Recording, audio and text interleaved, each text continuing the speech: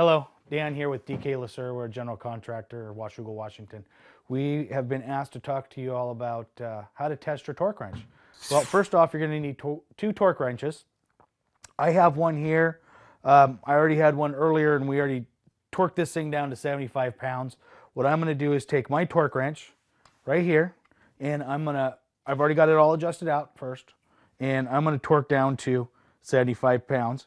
So basically, it is at 75 pounds. So you heard that click?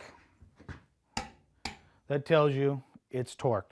So that's one way of doing it if you want. And it's this torque wrench we use basically for lug nuts on tires or trucks.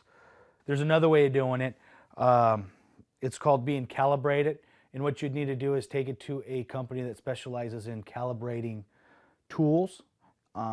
And that is another way to have that done. This is Dan with DK Lasser.